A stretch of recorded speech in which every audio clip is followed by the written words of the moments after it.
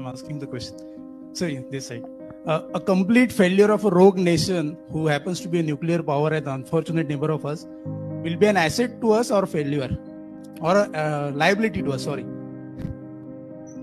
It is a reality to us, not a... say, in life, you have what you have. I cannot, I think Devendra ji said, like Pandavas could not choose the relatives, we also cannot choose our neighbors. We would naturally hope that good sense prevails, that, the practices of the past are not followed. That is our hope. And in diplomacy, it is important to be hopeful. But I would admit to you, it is a hope.